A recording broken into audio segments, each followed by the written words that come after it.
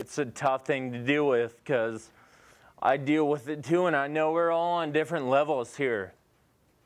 And we're all in different situations. So I hope that we can just kind of talk together and everyone can take what they need out of this conversation today.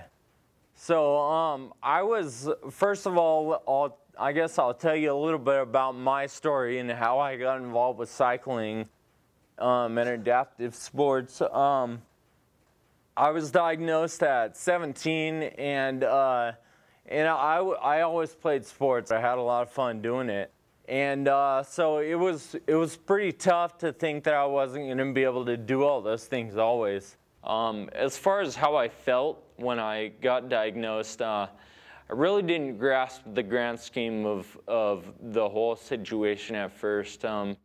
I didn't see my future, and I didn't really know what it meant as far as me in the future and taking care of myself and all those little things. And so it took a couple years to really sink in as we kind of searched on the internet and found out more information and came to these kind of the National Ataxia Foundation meetings, which were absolutely tremendous for us for support in the beginning.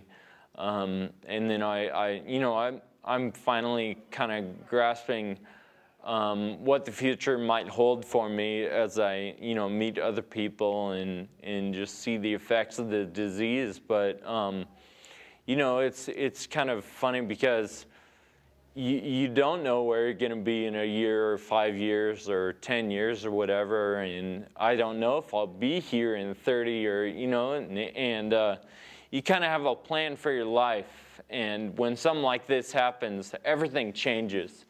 And so I don't know,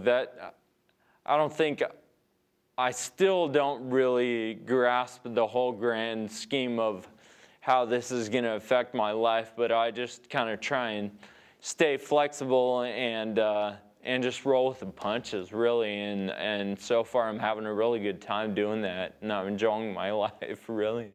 I rode a bike every day to class in college.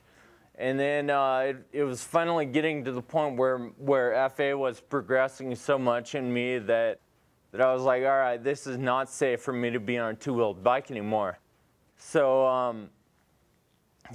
I started searching for tricycles online, and I was like, oh, that's kind of lame, a tricycle. But I found this machine, and I've rode it a couple times, and I loved every moment on it, and so I just kept riding. And it was a really amazing feeling to be doing something that I thought I would never do again, and I definitely have gone way beyond the point that I ever thought I would go. And it's all because I just stepped outside the box and said, all right, what can I do, and how can I find help to do the things that I want to do?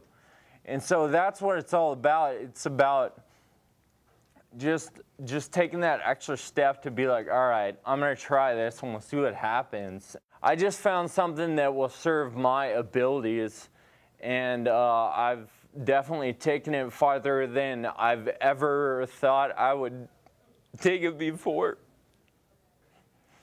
Sorry, all right. And so that's my story with cycling.